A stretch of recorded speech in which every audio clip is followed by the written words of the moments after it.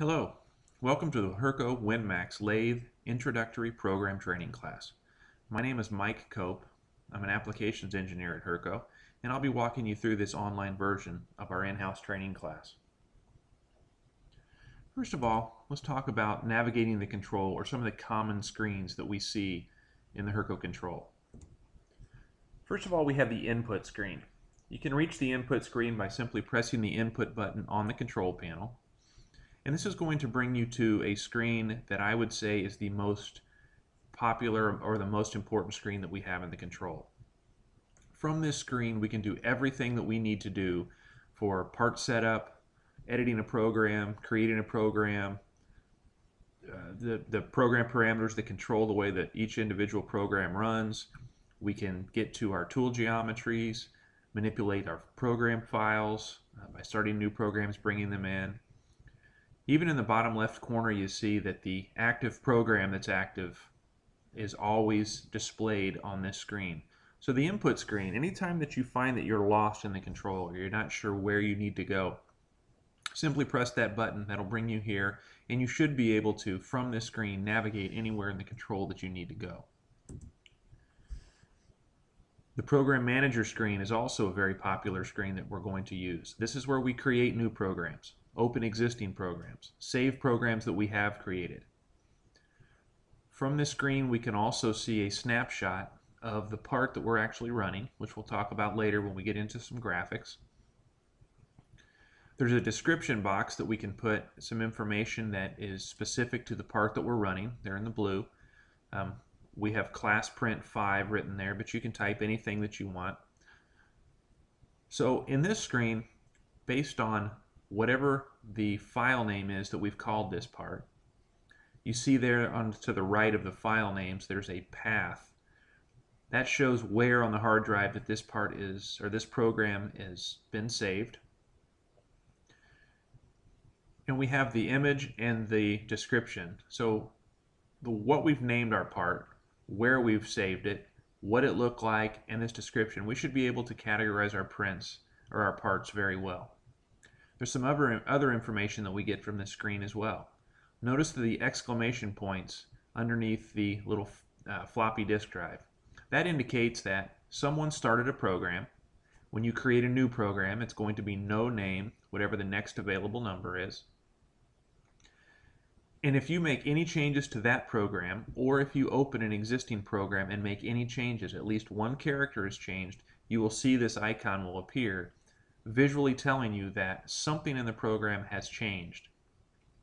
When you go to close these programs, it's going to ask you, are you sure there are changes that haven't been saved? And then you have the option at that point to either ignore that request or go ahead and save the program, either as a new name or override the existing program. Here we see the program review screen. We get to the review screen by simply hitting the review button on the control panel, and that's basically an outline view of what the program looks like. On the left, we see the individual blocks that make up the program, and on the right in the green box we see, as we highlight an individual block, those are the sub blocks that make up the turns, the face, the so on, the actual geometry that is made up in that particular block that's highlighted. I also like to use the review screen to navigate my program. When I hit this button, I can look in and I can say, okay, block number 5 is a rough turning profile using tool 3. It's the first time I've used tool 3. That's the program feature that I want to make some edits to. So I can simply double click on that and it would take me to that particular area of the program. I can also cut, copy, and paste from this screen as well, so it makes it very easy to edit existing programs. Here we see the tool review screen. The tool review screen I like to use almost like a setup sheet. This tells me the number, the tools, what number they are, and what type of tool is being used for each individual turret location. So here I'm using 1, 2, 3, 4, and 6. There is no tool 5.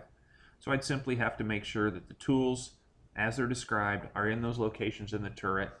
And as I said, this is used kind of like a setup sheet.